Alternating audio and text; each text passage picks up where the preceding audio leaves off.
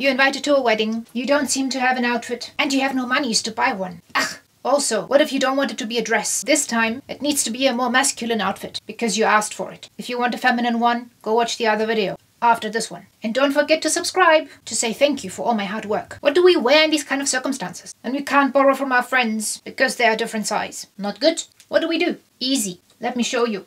Let's do it!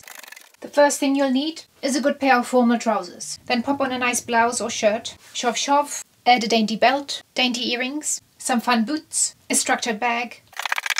That's outfit number 1. Easy peasy but classy. Also, I don't think you need to worry if you wear white or black to a wedding, as long as it's not all black or all white, okay? And if in doubt, just ask the bride. As always, communication is key. You could also add a little waistcoat and maybe a headband to spice up your outfit. Like so. Or maybe you'll feel like these bad boys. Fantastic. Or maybe you feel like a blazer. This one is a vintage D&G. The lace is part of the blazer. Nice.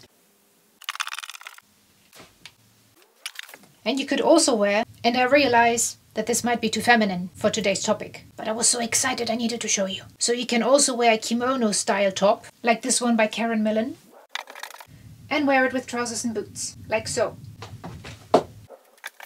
Gorgeous. Turtleneck tops also work. Cute. So, what do we think? What was your favorite outfit?